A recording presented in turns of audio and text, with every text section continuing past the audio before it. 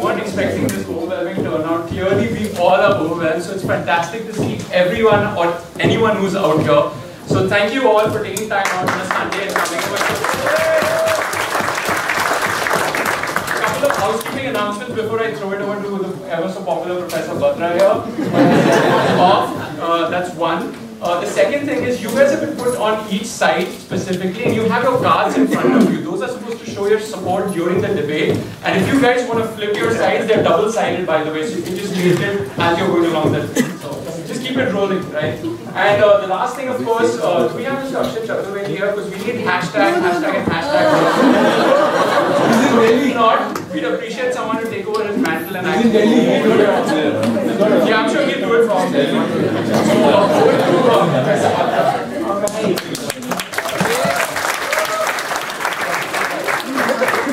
Good afternoon, everyone, and thank you for everybody for being here on a Sunday afternoon. I'm really losing track of time. This is the ISB Leadership Debate, and it's one of the many events that's going to kickstart the flagship event, which is the ISB Leadership Summit. The ISB Leadership Summit actually has been going on for close to a decade now, and this year's theme is the future today. As you'll see at ILS in the next couple of weeks, you'll see more than 100 different professionals. You'll see 200 corporate delegates. You'll see 800 students and over 40 industry-wide speakers. As I said, the theme for this year is the future today. So what exactly does that mean?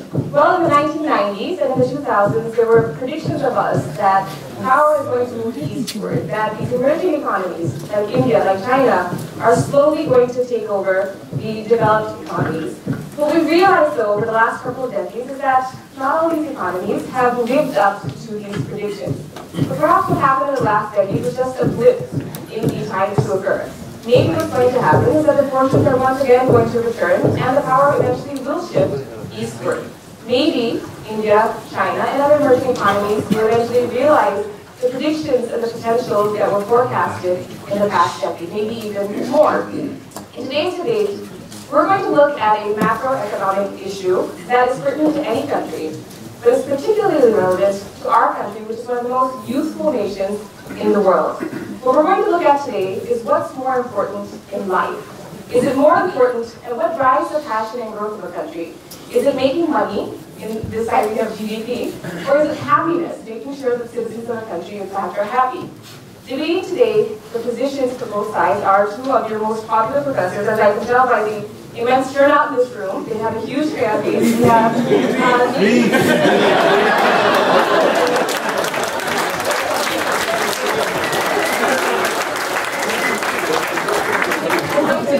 one by one the faculty as I introduce them. I'll first introduce Professor Subu, as he's better known. On one side we have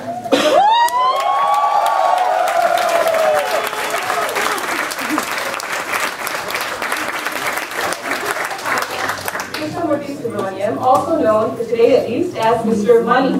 He's an IIM alumni with a PhD from the University of Chicago. Mr. Money is a guru of mergers and acquisitions. You can pick up virtually any recent edition of the Economic Times and find Mr. Money's views on fiscal policy. Put your hands together for Professor Krishnamurthy Subramaniam, who will be speaking in favor of GDP.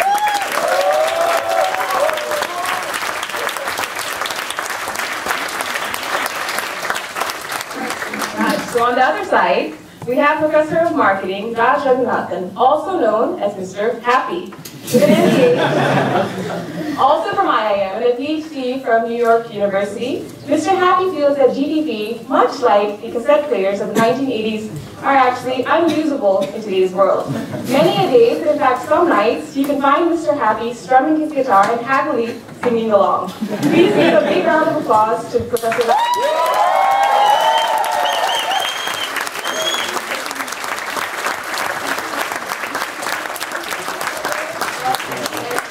Of happiness.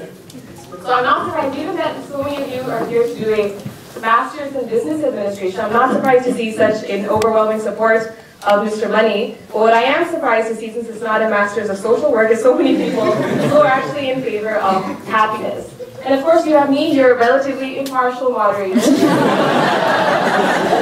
much like most of you, somewhere in the middle. I find happiness in ordinary experiences like playing with my kids, And I also find immense happiness on the last day of every month when ISB credits my salary to my bank account, and I feel that's how most of us actually are. So let me briefly tell you about the debate format and what you can expect today.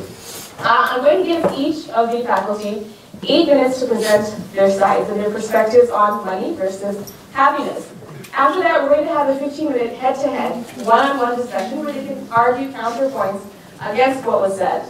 Finally, we're going to end with a round of questions from the audience where you can ask either or perhaps both of the professors pointed questions that you might have regarding their positions. So we want this debate to actually be engaging, and we want it to be interactive as an audience. All of you have cards. They're double-sided, as Nico was telling you. If you agree with the arguments that are being presented by either of the faculty, please raise your cards up in support of your viewpoints. So let's see what matters more today. Is it being happy? Is it making money? Or maybe the truth is that you can find a way to be happy while making money. So let's, without further ado, put our hands together and get this debate started.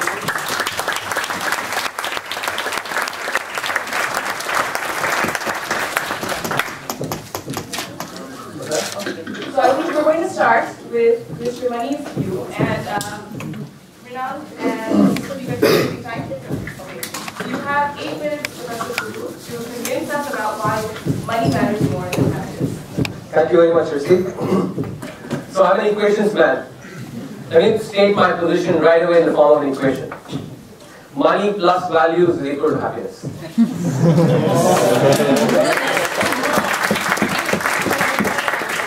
Let me elaborate on that. So what I mean in particular, and sort of trying to explain my position, money is something that is absolutely necessary for happiness, but maybe not sufficient. Why do I say it's necessary? Let me just sort of try and convince you with a couple of examples from people whom I actually have been immensely inspired by. One person whom I actually look up to a lot is Rahul Dravid. Those of you who follow cricket would actually agree with me that he's been a really inspiring figure. Now what I want to take you to is a few years, after he had just made his test debut, and he had been asked to, he was essentially forced out of the one-day team. That was the time when he actually went and really analyzed his game, including even analysis of his sweat, and how he needs to essentially maintain his stamina and fitness during the one-day game, remodeled his game, and then came out as someone who was a phenomenal one-day player, somebody who scored close to 10,000 runs. Now, what I want to explain here is, think about Rahul Dravid without the money to have all this analysis done. So what was the happiness? What gives Rahul Dravid happiness? What gave Rahul Dravid immense happiness was succeeding as a cricketer, making sure that his full potential as a cricketer was realized.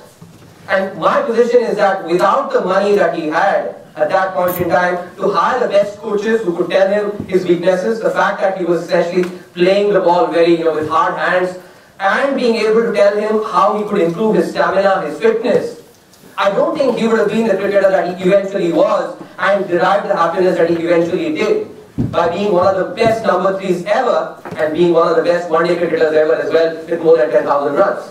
So my position there is that without the money, he wouldn't have been able to pursue the happiness that came from being the best cricketer that he could have become. The second example I want to give is someone who some of you may not have heard about, but an equally influential figure, at least for me, the person called Goenka. Goenka is actually someone who taught Vipassana, meditation, Vipassana, and Raj knows about him as well. What is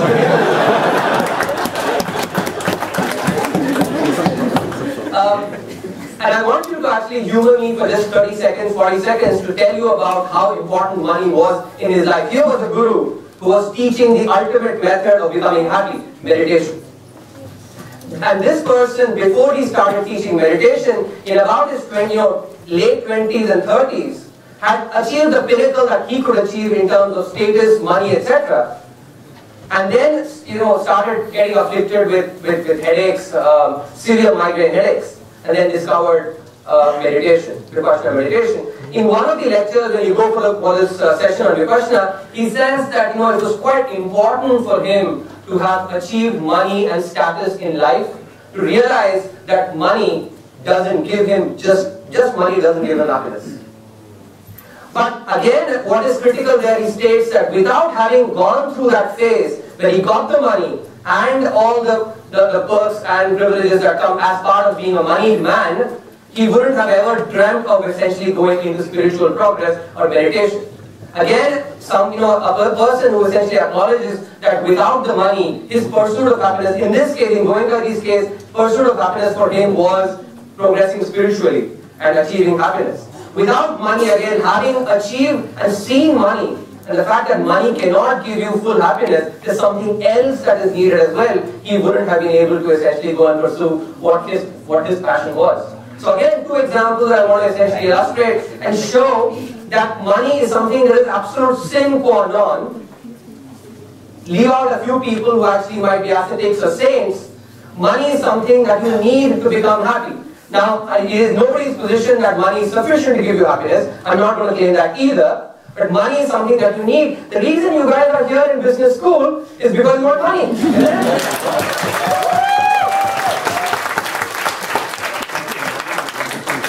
Tell me one person here who doesn't want a good job. And I hear about so many stories where you actually, maybe all of you, and Raj must have done this himself. Just look for a job that paid him more. And as it turned out, actually, I'm going to take the privilege now of sharing our conversations as we were walking in.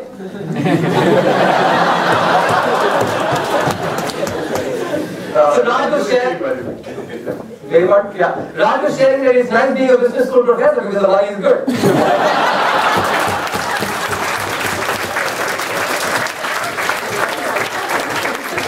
And that it enables him to pursue what is happiness for him, research on happiness. With the money, and as she was saying, she also enjoys the package that comes. And I'll be honest as well. If I have to go and become, a professor of, let's say, mathematics, maybe I wouldn't have been as happy. So, the position that I essentially want to claim is that money is something that is absolutely necessary to become happiness. Now, a little bit more serious note. And this is where I'm playing Raj's position here a little bit. But money is something which is certainly not sufficient to give you happiness. And therefore, what I want to say is you need values. In images, many times actually, particularly those that have passed to us through sort of generations, some of these mystic images have sort of a value to them. I just want to remind you actually of them. You must have seen the photograph of Goddess Lakshmi and this photograph of Goddess Saraswati. Have you ever wondered why Goddess Lakshmi always stands and Saraswati always sits? Well, my take is that money is something that comes and goes, transient, but value is something that essentially stays, knowledge conveyed by Goddess Saraswati. So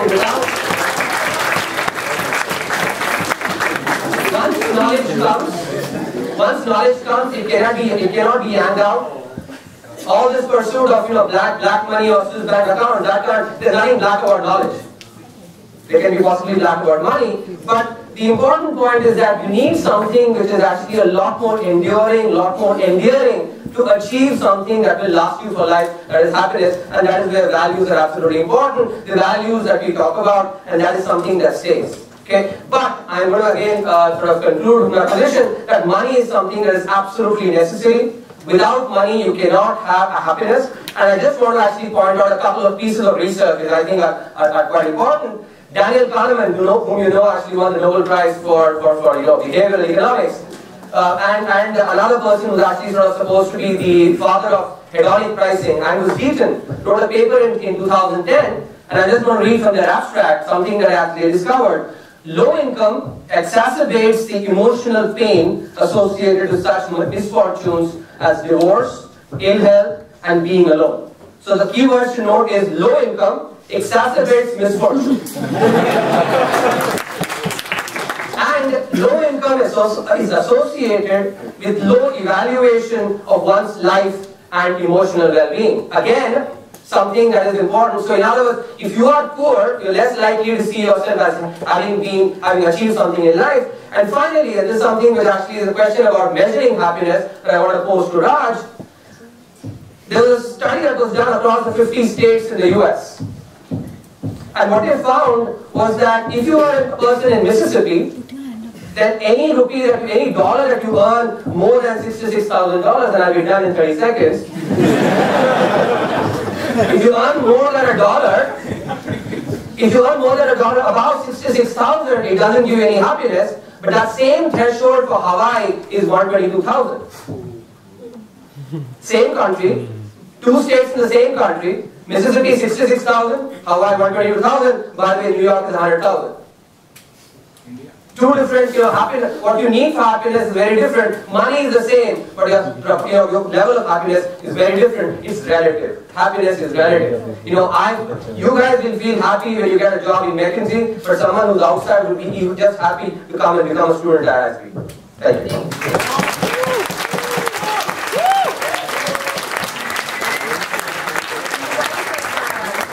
As Professor Subbu had summed up, it's relative, it depends. I think this is a phrase that all of you heard very frequently, so it shouldn't come as a surprise to you.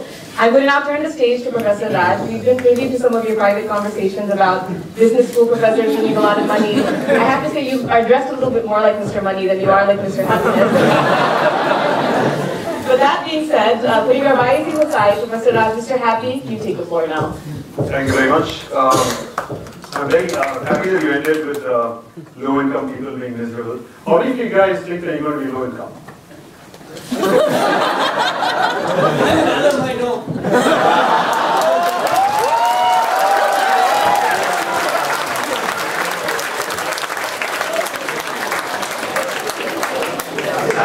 How much exactly do you want? It's embarrassing. I would say you're very embarrassingly high. Let's face it, guys. You guys are going to earn more than enough, okay? And just for Subbu's argument, it seems like you're ready to move on from money to happiness. At very low levels, I agree. Money is very important, but beyond the level, my level certainly, and your level too. Okay, so let me set up my case with for GNH with starting with Aristotle's famous quote. Back in the day, he said that happiness is the greatest good. What he meant by that is that everything that we do ultimately is so that we can lead a happier, more fulfilling life. Right? I mean, in our own land of India, we know the story of Buddha, who famously left his kingdom and riches to pursue happiness. Right? So, not just among the Greeks and Buddhists, but certainly among the Hindus as well. If you think about any shloka, it ends with an emotional statement: Om Shanti, Shanti, Shanti.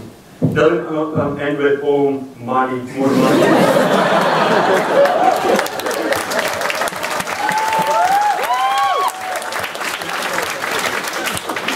Money was in fact more important to us. I think that's how it would have ended. It seems like money is very important, not just for kings and philosophers, but for common people as well. There's a lot of research showing, there's a recent paper in 2012, across 100,000 people around the world, from farmers to CEOs, the most important goal emerged as happiness. Okay? Now, you might wonder why then did countries and states make GNH the important metric by which to assess the progress of societies. I think there were two big reasons for it. One of which was an assumption along the lines of what I think Subbu was making, that more money equals more happiness. Okay? Of course, Subbu was trying to acknowledge that beyond a certain limit it doesn't enhance happiness levels, and that's been found over and over and over again. But still, the idea was that the more money you make, the happier you'll be, and therefore, why not have happiness? And the second issue also which Subbu mentioned, which is that happiness is maybe a little bit difficult to measure. It turns out that both of those are not really true. Okay? Subbu already alluded to the fact that more money doesn't give you happiness after a certain level. And after that level, certainly it does help, no doubt about it. That's why I said that GDP is not totally useless. It's like the cassette player, which had its use. It's over now. Okay? Bye-bye. So, to the second point of happiness being not measurable, it turns out that it's very eminently measurable. In fact, it's so much easier to measure than it was originally thought. People thought that happiness was difficult to define, it's subjective, it varies by people, and therefore it might be very difficult to measure. It turns out that all you need to do is ask them a simple self-report measure, how happy are you, right, on a 7-point scale. That measure is highly correlated with dopamine and serotonin levels in the bloodstream, which are neurotransmitters. An objective measure of happiness. It's very highly correlated with images of brain scan. The neocortex lights up when you're happy, and it turns out that that's very highly correlated with it. It's highly correlated with the attitudes and behaviors that happy people generally display. They laugh more for jokes, for example. Right? They're more generous with their money, for for example. It's also very highly correlated with what other people say how happy this person is, right? So it's triangulating evidence that's a very easy way to measure. Given that it's important, given that it's easy to measure, it would be a no-brainer to use GNH instead of GDP. Now, one of the skeptics questioned whether happiness, making happiness an all-important goal would lower the level of productivity that people might have. Happy people are lazy, perhaps, they just smoking away. It turns out that's not necessarily true. There are a couple of books that have come out. One of them is called Happiness Advantage by a guy called Sean Aker, who used to, along with an award-winning teacher in Harvard called Tar Ben Shahar, used to teach a course on happiness. It turns out that across a slew of dependent variables, happy people are better. Happy people are more productive, more creative, liable to take less leave, have greater camaraderie, people like to hang out with happy people, etc. So you're much better off hiring happy people than not hiring happy people. Okay? Another concern that some people might have with happy people is that maybe they become too soft. Right? That they won't stand up for their rights. Or, if India's full of happy people, maybe we like Pakistan take over or whatever, right? It turns out that's not true, right? I mean, if you think about the big stalwarts on the world stage in the last 100 years, or 50 years, 60, 75 years, like Gandhi, right? Who got freedom for India, Nelson Mandela, who stood up against apartheid, and Martin Luther King, right? For civil rights. I mean, you can't think of stronger people, actually. And they were very happy, or they represented this idea of inner peace, okay, which is what I mean by happiness. A final argument that could be made against happiness is that if people are pursuing happiness, then maybe they won't be like productive and work in industries that cause misery for other people. Yeah, true, they wouldn't do that. So maybe they wouldn't work for cigarette manufacturing companies. Maybe they wouldn't be as willing to work on fast food chains that are making everybody obese. But if the productivity goes down as a result of those kinds of activities coming down, I think it's all the better for the current state of the world. I don't think anybody would disagree that we have lots of problems that we face collectively as a humankind. I'm just going to name 4. There's a really nice book called Commonwealth by a guy called Jeffrey Sachs. It talks about 8 problems. 4 of those problems are global warming. I don't think anybody would deny that that's or climate change as it's referred to now.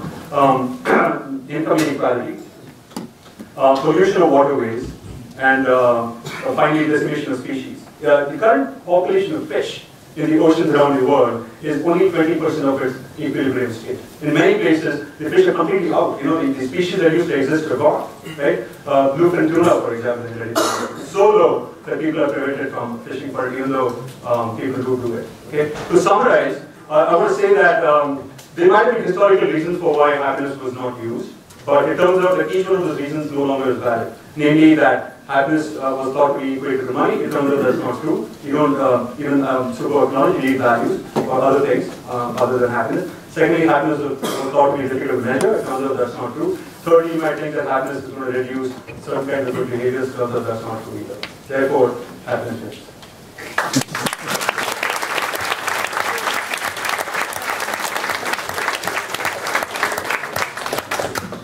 So what we'll do for the next about 15 minutes or so is that we're going to let the professors go head-to-head with each other. Just to summarize. Not literally. Just to summarize, so we had Professor Subbu telling us that fiscal security is a necessity. And it makes sense from the prospects of things like Maslow's hierarchy of needs. You need to secure some of your basic fiscal and your physical needs before you can move on to self-attainment and self-actualization. On the other hand, we heard Professor Raj talking about the fact that he's dispelling a lot of the myths that people have surrounding happiness, that it's not objective, that it can't be quantified, that leads to things like complacency and so on. So I'd like both of you, why don't we start with you, Professor Subbu, to talk about some of the points that Raj had So this is an adult audience, right? Yes. How many of you watch pornography?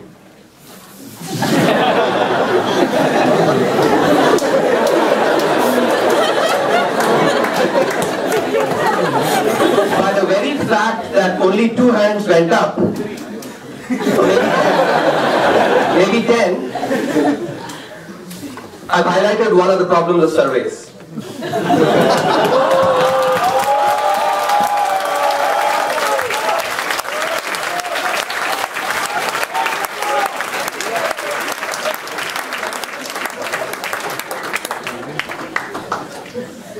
That's the problem when you ask someone, is he happy or not?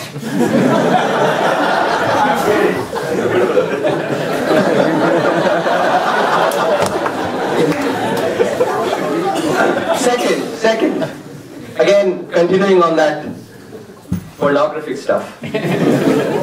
How many of you can define pornography for me? David has tell us. Yeah. So, we can actually keep defining this concept, or take a concept like, let's take terrorism. When we see an activity, a terrorist activity, we know it is terrorism.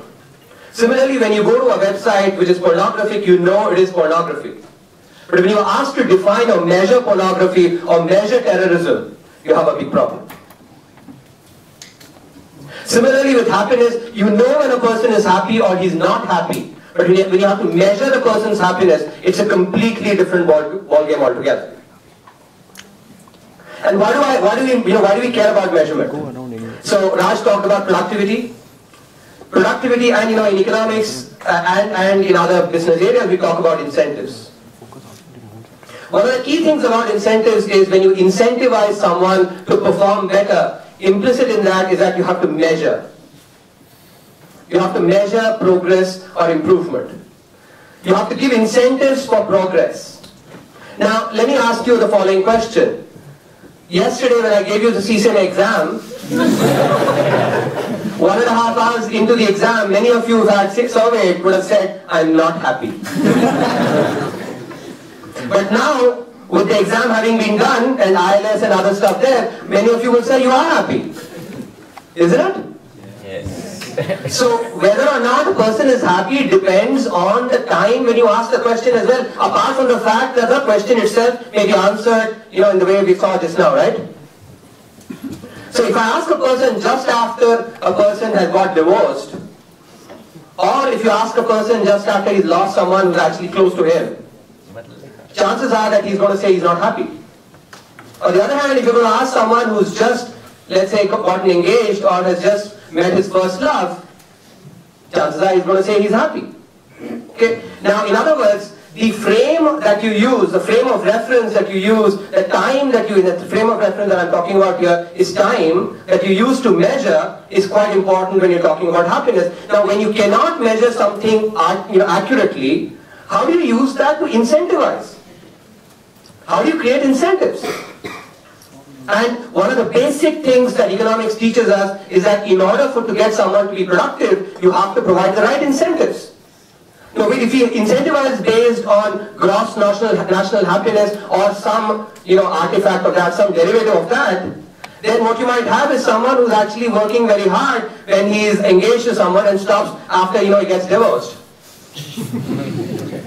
Is that how you create a country that's going to be more productive? No. Yes. Rishti spoke about the fact that hang on, very quickly. I mean, how long will we continue to talk? Good one.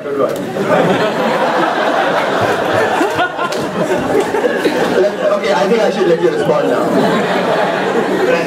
I would present two arguments against happiness. One of those is that directly asking people for happiness levels may be misleading. It seems from your example that people might lie about happiness. I'm not sure that they will. Clearly they would lie about pornography. That's obvious. But even if people were to lie about happiness, or I think the more likely possibility is that people may not have access to how happy they are. It turns out that therefore, for those kinds of circumstances, then you can actually use fMRI, right? Even for pornography, I'm sure that if I were to take a brain scan of you guys, I could detect which of you was into it, okay? Now, with regard to the other issue that you brought up, which is that happiness levels could vary over time. Now, your bank balance right now, I imagine, is pretty pathetic. Now, the day after you graduate and you have a job, it's going to be pretty high. Okay, just because it's going to vary across time doesn't mean that it's not a valid measure. Okay? Now, it turns out that there are ways of getting around it. And actually, I do have to acknowledge that with happiness, the variability might be a little bit more than it might be with bank balances. It turns out Danny Kahneman, who you mentioned, has a method, he pioneered a method called the day reconstruction method.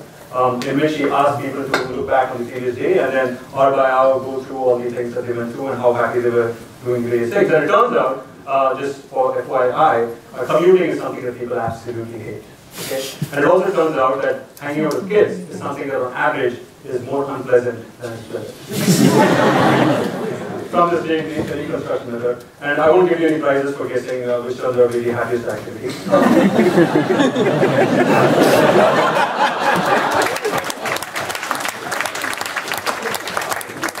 It's not watching porn, always very close to it.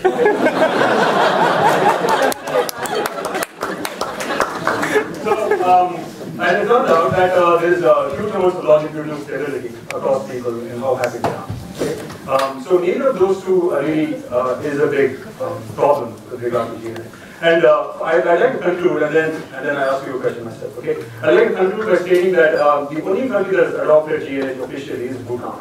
They adopted it in 2008 officially. In 1972, the then king, who took over at the age of 17, okay, Jigme Singye Wanchuk, proposed GNH as a measure of progress of the country. Very, very far thinking of him at that point. And now, I don't know if you guys know this, but UK has adopted it. And in December, Cameron White is going to make a talk about what the results show.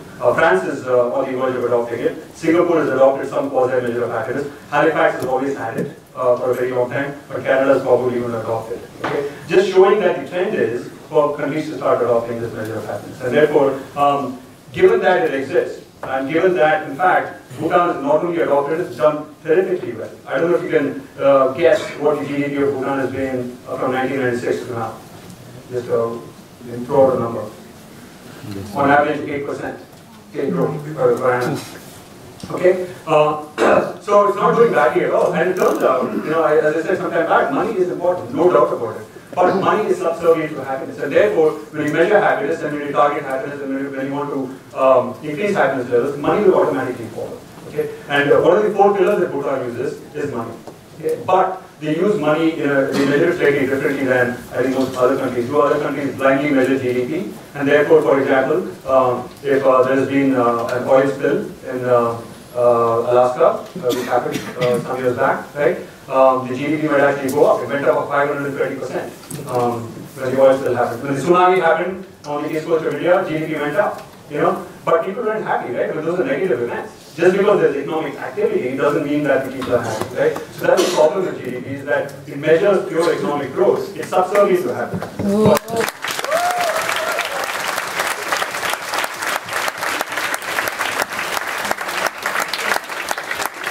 The question that I want to ask you, and I do agree that by and large for most of us, practically speaking, it is true that happiness, money is important for being happy. But when people are focused on money, studies show, and metaphorically GDP represents money and therefore represents materialism, therefore represents productivity and all that. The studies are showing, I don't know if you're aware of those, but the mere exposure to dollar bills makes people meaner. I don't know if you've seen this study. The mere exposure to dollar bills makes people more unethical.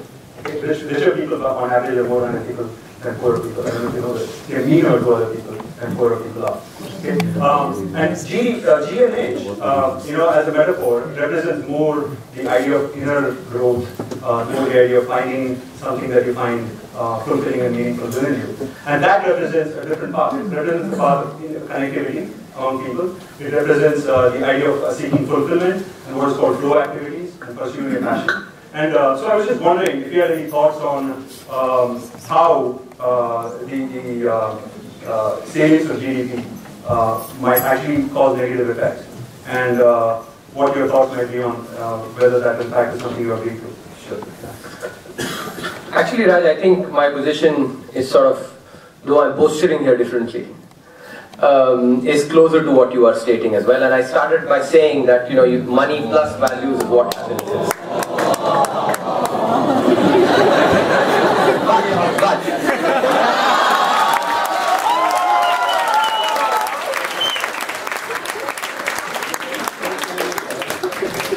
So my position has only been that money is necessary for happiness. But the bigger problem that I've had, in my own sort of trying to build it in my head is how do you measure and use that for productive activity. And I completely agree with you that GDP, or in particular this sort of sometimes mindless pursuit of consumerist aspects can lead to sort of what economists think about as negative externalities. And the oil spill that you talk about, or pollution that you talk about, these are all aspects that are essentially negative externalities. Now, again, this is something where economics, and you know certainly, I don't think I should be telling you, economics has done a lot of work in where you try and internalize externalities. Once you price the externality that is created in a correct manner, and I'm going to acknowledge that it is difficult, I'm not going to deny it is not, but when you price the externality, then you actually get behavior that is closer to optimal, first best, which you do not get when you do not price the externality. And so whether you're talking about stuff like oil spills, or the fact that there is pursuit of economic growth at the cost of, let's say, global warming, if you think about the reason that many countries are coming together, why you have a G20 conference, is essentially because you have the problem of commons. When you have the problem of commons, you create this externality. My pet example is when you have a village, and let's say where there's a pond. If that pond is that has a certain amount of fish, if every person goes and picks up a particular one fish every day, then the pond will sustain and people will have fish forever. But then the problem that you have is when every family goes and picks up 2 fish, and therefore the fish do not regenerate, and that's the externality that gets created. These are all, these arise because of problem of commons. When you bring coordination to ensure that problem of commons do not happen, and we see several examples of those. Traffic lights are essentially an example of trying to get over this problem of commons. But when you try and bring in coordination, you can actually avoid these problems. G20 Summit on global warming is an example of that, and trying to ensure that there are price, or for example carbon tax is another example of trying to internalize or price that externality. So I'm going to essentially contend that you have a better measure with something like money, because it's very hard to incentivize based on happiness. But the externalities that get created, so when you pursue GDP at the cost of, let's say, happiness, those externalities, it's better to try and bring it into the GDP framework and have it priced rather than go to something that is a lot harder to measure. That is essentially my stated position, because we need incentives to make people productive, and incentives mean measurement as well in a reliable manner, not in a. People can talk about biases, etc. When with money, it's very hard to actually sort of talk about bias, obvious biases. But with happiness, it's difficult to measure, and that's why my position would be that it's something necessary but not sufficient. I'll understand the question. Based on what Professor Subbu has been talking about, this idea of measurement, just like we know that something like intelligence, there's no one form of intelligence. Could it be, perhaps the reason we see this drift is that is there more than one type of happiness? Perhaps when we break down what happiness means, that certain components of happiness are very positively correlated with physical security, and other parts aren't. What do you think about that, Professor Raj? So certain types of happiness are correlated with physical. It could be very positively correlated with fiscal responsibility. Other things, maybe like emotional well-being, we might not see any relationship. Right. So first, let me talk about what Subbu said. After we hugged, I couldn't hear what he was saying. That was the point of the hugging. And therefore, I just want to say thank you for whatever you said. I think it was good. Should I restate it? So you don't have the time? Maybe in a little bit. Let me turn to Rishti's question. There are, in fact, different ways of looking at happiness. In studies on happiness, even though happiness is difficult to define as some time back, it turns out that there's a way to get at how people think of happiness, or what they associate with the term happiness. You just ask them, think back on an event that made you happy, and recount what happened, and you can content analyze what they said. And it turns out, among MBA types like you guys, about 30% of the people come up with something that's known as a heuristic pride, which is that I achieved a great job that nobody has got, or I had that girl that everybody else was after, or I watched that pornography that nobody else could have access to. Last one was okay. So there is a implicit element of superiority over somebody else that associates with happiness. A bigger proportion, about 40%, associated with what's called connectivity, namely that they went back home for Diwali, for example, or Thanksgiving in the US, or even connectivity with an instrument, I'd say the guitar, or with a sunset or whatever, right? There's other sets of people who are associated with something different, like just sensory pleasure. That I know had a great evening with my friends, I had a lot of nice food and things to drink and so on. Now it turns out that each of these has its own qualities associated with it. In particular, in terms of sustainability, pride is not very sustainable. Pride comes before a fall history for a reason. Because when you are floating high in pride, the metrics on which you measure pride turn out to be extrinsic. Money and fame and power, they don't last. Like in the metaphor of lucky standing, right? Whereas with connectivity, it lasts longer. And then there's very few people who define it in terms of what might be called abundance, which is the state of I have everything I need. Okay, I'm here to serve because my cup of happiness is already overflowing. And the people who define happiness that way end up being the happiest and are able to sustain it for long. And by the way, as an asterisk I should add here, that sometimes money is not that important to reach a state of abundance. The world's happiest man, as he's called, is a guy called Matthew Ricard, who stays up in the Himalayas. He's a Buddhist monk of French origin, and he lives in a little shack that is 4 feet by 4 feet. That's it. He doesn't have any possessions.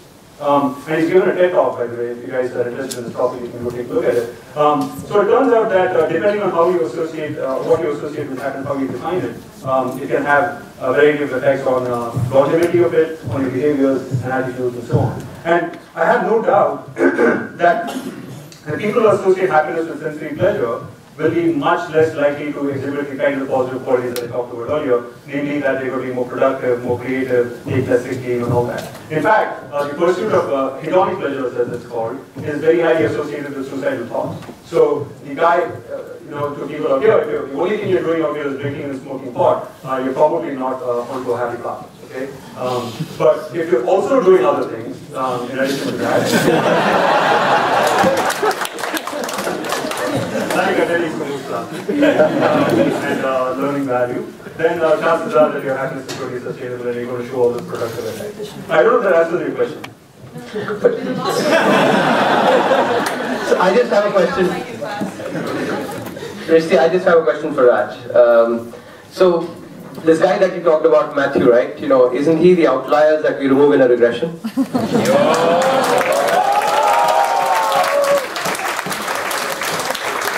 And how much of policy can be created based on outliers versus the average? Could be. But I should also say that Rahul Dravid itself is an outlier.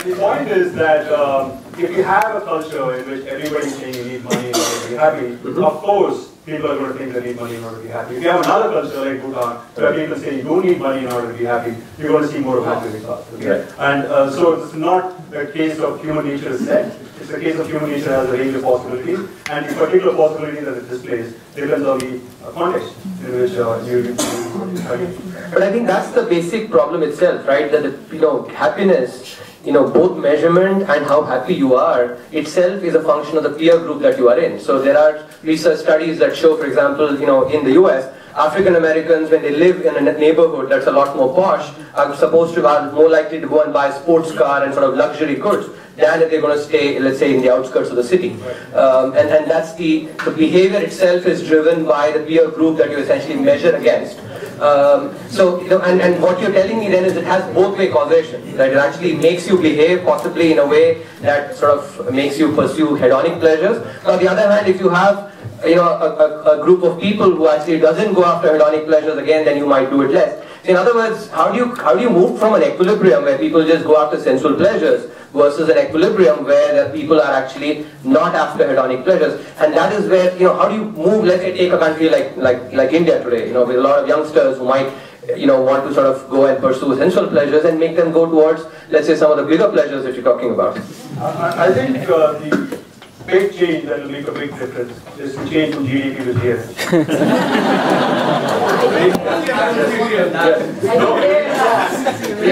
Very quickly, we talked some time back and you agreed that materialism drives people to analytical behavior, to consumerism and all that. And we're talking there about analytical behavior and consumerism. But at the same time, it doesn't create the right incentives as well. I mentioned that you can't measure it, you can't incentivize it. No, you can't measure it. I already told you that there's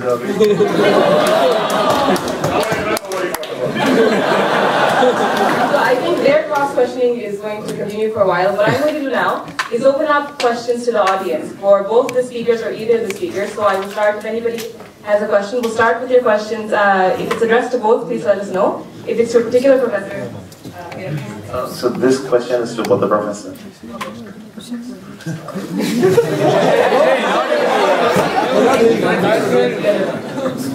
This question is to both the professors. Both of you are speaking, one is money is important and one is happiness. I think a lot of us feel that both are important. But the question is, we talk about values driving life and nobody talks about money driving life and stuff like that. So, my question is, why are we seeing this? Good question. The idea is money plus values is happiness. And happiness, why are we getting let me give an example.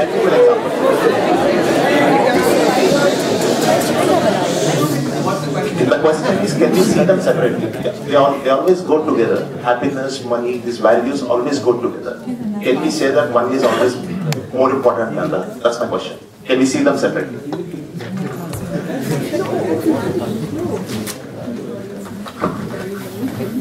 I'm going to say that you have to actually, in order to be happy, you need both money and values. You know, the best, take examples of, take Subrata Roy, or take, Ramling Raju, Satyam, right? I mean, they're actually in prisons. So they have a lot of money, certainly, but maybe they didn't pursue values, and therefore they're not happy. So, money is transient. Values are something that are actually a lot more permanent. If you want to be happy, at a permanent level, a reasonably permanent level, you have to have something that is more permanent. Using something that is transient, like money which comes and goes, you cannot achieve something that is a lot more permanent that you're seeking. So you need values for sure. That's my stated position. But without money, you can't get that either. So money is necessary, but not sufficient for happiness. Are you saying, if I understand your question correctly, are you saying that money is the same as happiness? Or that money and happiness always go together? By that you mean that if you don't have money, you can't be happy, if you have more money, you're more happy, and so on? What do you mean by that? Only sometime back I told you that findings have shown that above a certain level, there is a separation between money and happiness, in the sense that up to $75,000 per household in the United States, money and happiness go together, in the sense that there is a strong correlation between the two. But after the 75,000 mark, in the US and about 35,000 pounds in the UK, more money doesn't necessarily mean more happiness. So money can keep going up, happiness will stay flat. They don't go together. Does this help? I think, more seriously, what Raj is saying is particular for all of you, because you're already in the 75,000 plus category, and so for me, for you all, that's fine. If you guys, gain something more out of than just having fun over here, so. You need something more than money. Money is important, but you need something more than money, values to be happy. One thing I want to add to that, is that while I generally agree that for most people, particularly in a context of materialism, people assume that a certain amount of money is very, very important. I want to warn you that if you fall into the mindset that more money is going to make you more happy, then you'll never reach that position of feeling abundant. Okay? There's something to really, really soak in. Because you can get on this rat race or this treadmill and think that you need more, only if you get the next million you're going to be happy. There was a study done recently where people were asked, how much more money would you need in order to go from about 7.0, their happiness levels was that, to 9.0 on a 10-point scale. And a billionaire said 3 times more. A millionaire said 3 times more. 100 billionaires said 3 times. Everybody thinks that a little more money is going to get that, right? But it's not true, because there is somebody who's got that amount of money and he's not happy. And to the extent that you're similar to him, chances are that you're not going to be happy either, right? So at some point, you're going to have to start feeling abundant. And that point is not clear what that point is, okay? It depends on your internal level of security, right? Above a certain amount of money, you can't buy basic necessities, right? I mean, you already have enough. So you're going to have to decide that I'm already abundant. And the earlier you hit that point, the better off you're going to be. In fact, you're going to be more successful then. Right? So that's true for you guys, but you have to remember that you are 1% minority in a population of 99%, actually where money indeed correlates with happiness.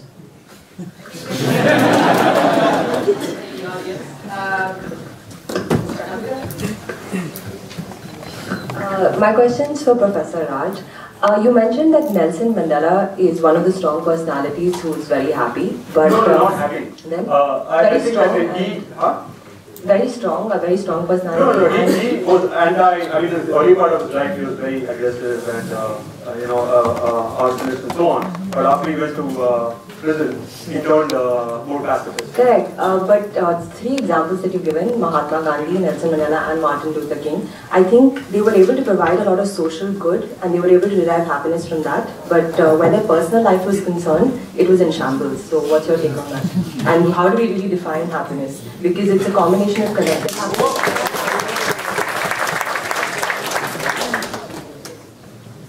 Right.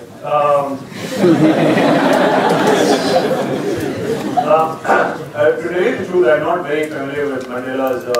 Actually, no, I did see that movie, the documentary on him. I forget the name of the movie. But yeah, you're right. I mean, like, he did divorce his first wife and then. Huh? His own daughter doesn't talk. The doctor. Okay.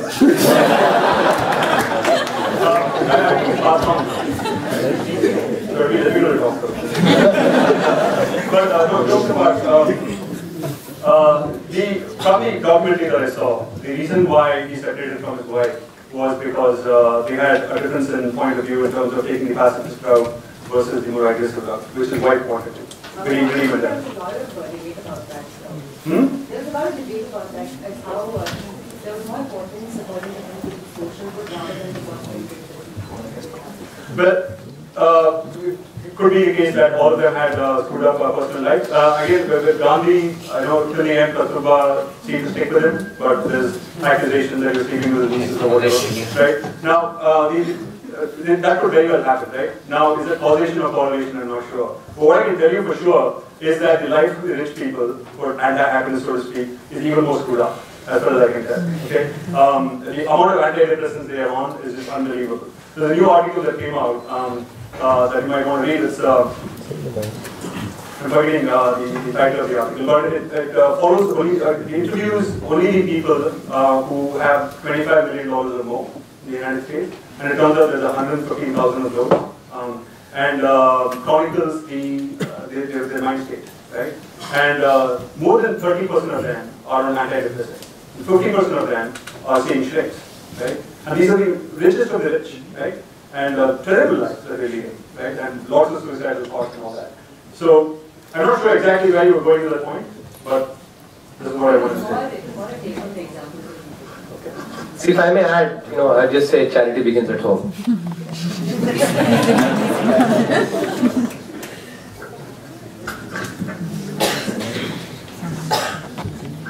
My questions, Professor Raj. You mentioned that the levels of happiness, so first is one level of when a person achieves something over the others, and then it keeps growing when he's looking at connectivity, and third when he's sort of playing an instrument in that internal happiness. So my take is, if you let's say take the example of all the people who have achieved a lot in their lives, for instance Steve Jobs, he's creating an impact in the world. He's created an impact in the world, and the kind of happiness he derives out of it is valued by the amount of money he can generate out of that happiness, out of that impact he's created on the world. So my question is twofold. One, why do we say that the people who are backing on achievement to see as a sense of happiness in them, the lowest? Because those are the people who are creating the most impact. And secondly, don't you think that the sense of impact they're creating, because of which money is linked to the happiness, and that's why, I mean, isn't money linked to the happiness in that aspect? So, understood. So, I have a longish potential answer to give to that particular question. Okay, let me just state the first thing, which is that there are two kinds of pride that comes out. One is called hubristic pride, the other is called authentic pride. Hubristic pride is when you derive a sense of happiness from comparing yourself to somebody who is inferior to you. Authentic is when you compare yourself to what you were before and you perceive a sense of progress and mastery, towards mastery. Okay? Authentic pride is the better of the two prides, but even that is not as good as a sense of gratitude, it turns out. And the people who make the biggest contributions, and Steve Jobs might again here be a little bit of an outlier. I haven't read his autobiography, by the way, but I heard other people say that he was a bit of an asshole. So he probably was somebody who exhibited a lot of hubristic pride. Okay. Now it turns out that by and large, the people who make the biggest contributions are the ones who either pursue authentic pride or a sense of gratitude and humility. Okay, that's one thing that I want to say. The other thing that I want to say is this whole idea of creating impact. I used to be a big fan of this idea till I discovered for myself that it's nothing but my desire for inflating my ego. Okay? And if you look back on the progress of humankind, and think about any major invention or creation that anybody has come up with, including, say, Henry Ford with the automobile, it's not clear when you look at a big picture view of the whole world, of all of humanity, and particularly long-term view, that these good things that were good, quote-unquote good at that time when they happened, are actually good. Because in this case, the invention of electricity or fuel and all that is now leading to global warming, right? So it's not clear to me that one should pursue this idea of creating a big impact. Now, at the same time, it's very, very important not to be paralyzed and think that, well, whatever I do anyway is going to have good or bad effects, therefore no point doing anything. And this is where I think to some extent the Gita comes into the picture, that do what you think is your duty, but don't worry about the consequences, right? And if you do that, and if you're sincere to that, that is that you're not in it for self-aggrandizement, okay, which is the outcome that you might see, but rather you're only doing what you perceive to be your duty, you'll naturally be steered towards doing small acts of kindness, okay? And which is what Mother Teresa said, that nobody can do great things, but everybody can do small things with great love, okay? And that's what I think, in my opinion, is the most important thing.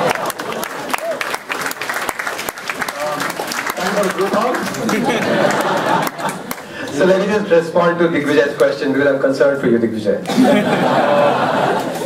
And with all of you here, I think in this, outside the context of just this debate, I think what Raj said is actually quite pertinent. I'll just share some personal, when I was doing my PhD, I used to TA for Ragurajan, and he used to take us to the faculty lounge. And every time he took us, it was 3 times, each time he would say, if you hit a stone, if you throw a stone here, you would hit a Nobel laureate. And when I would be looking at him, I could see in his eyes how he wanted to be that Nobel laureate. Now, so Raghu wants to be a Nobel laureate, and then, doing my PhD, Gary Becker, who just passed away in 1992, was a Nobel laureate. Gary Becker, whenever he would talk about, he'd actually talk about Milton Friedman as the Nobel laureate of Nobel laureates. Okay. Talk to other people as well, Bob Lucas or Heckman, all of them would talk about Milton Friedman as the Nobel laureate of Nobel laureates.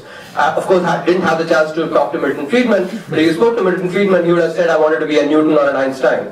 And maybe if you spoke to Newton or Einstein, they would have said, I wanted to be like God. It never ends. So that's the point, I think, which is just for us as individual learnings, that particularly the kind of strata that we are in, where more money is not necessarily going to give us more happiness. For there is a strata which is outside this campus here, where definitely more money translates into more happiness. But for this particular group, that is not necessarily so. And therefore, this sort of rat race of trying to be 3 times, as Raj mentioned, is absolutely pertinent. I'll just share it from my own personal experience as well. I agree with him completely on that part.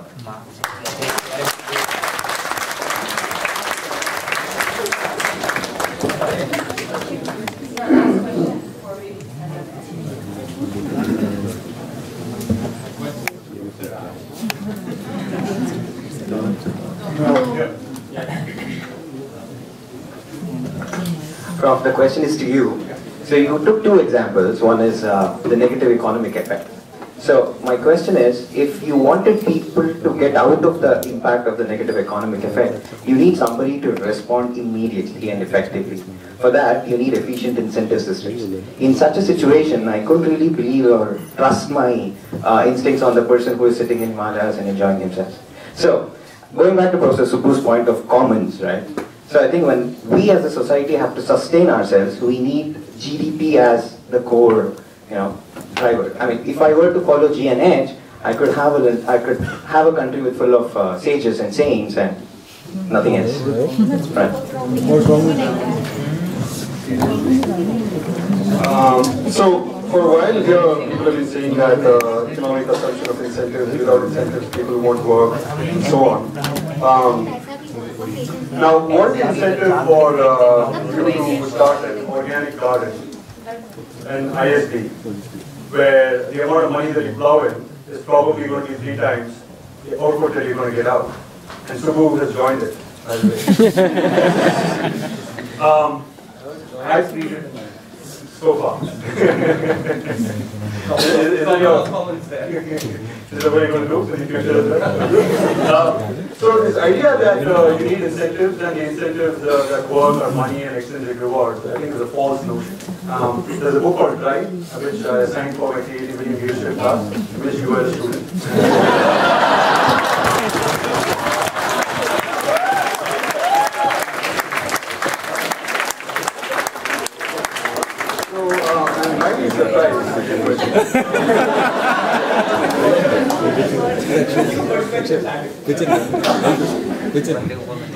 The truth is that this is going back to studies by DC and Ryan from the 1980s, and it's also been actually done with stats, in mice, that everybody is motivated by intrinsic things. We do many things in our life that have nothing to do with money. Therefore, in fact, these sages, if they are true sages, and therefore are living a life of love and compassion, will jump to the rescue of the people, and they don't need to be given any money. That's my opinion. Okay? So, I really think this idea that you need incentives and only incentives work is actually spoiling people's true desires to work on something that they truly love. And it's a wrong notion to have, I think.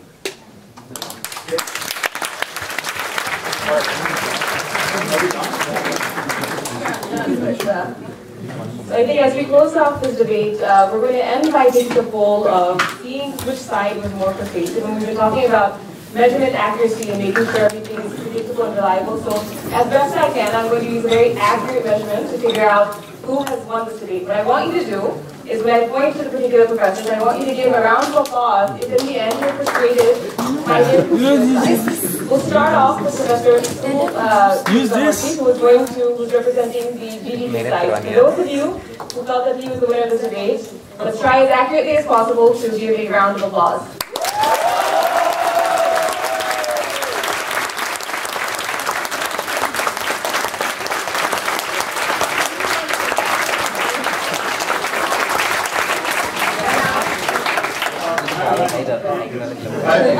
As a psychologist, I know that halo effects work, so I want to make it better.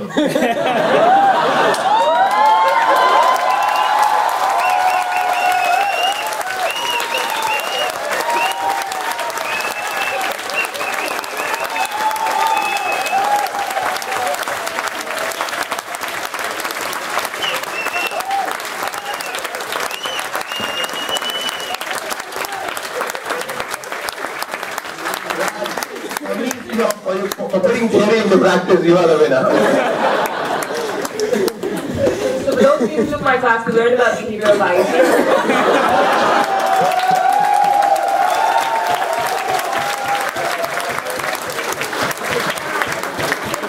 For those of you who feel that Professor Raj walked away the winner of this debate, let's hear a round of applause.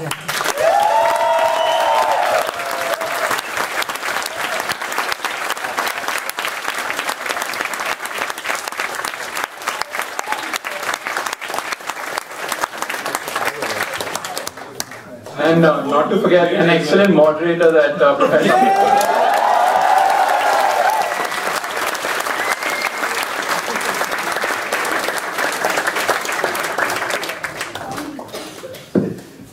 So guys, I think I won that round of applause. I think actually just to keep everybody happy, it was too close to a call to tell you one, so we're going to make everyone happy.